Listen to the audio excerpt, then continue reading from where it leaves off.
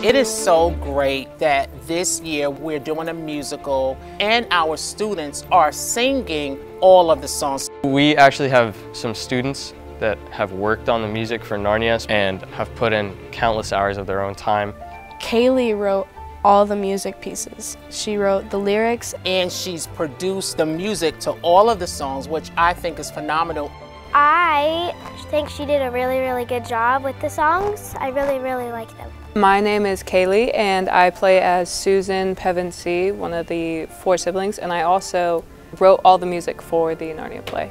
So I wanted to write the music this year because it's my senior year. I realized this is my last time having this opportunity to be in the Arts Explosion, yes, but also to display my creativity here at CSEL. The process for starting to write the music was really awkward because I had all summer before senior year started and I did not do it. I procrastinated. I'm a procrastinator. I wrote all the lyrics and all the melodies, all the songs 3 weeks before it was due.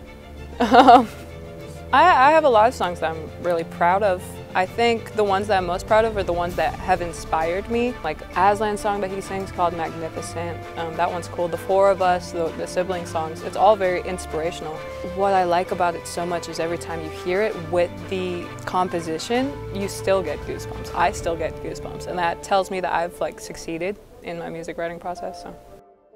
As a senior, the Arts Explosion has been a huge opportunity. It has affected me personally in a very great way. It's changed my entire mindset about the world.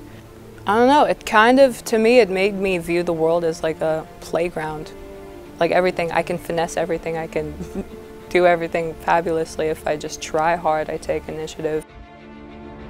The Arts Explosion will be in the Ballroom at Morningstar at 7 p.m. April 28th, and you should definitely come because you will get to see students who are so passionate about their creativity.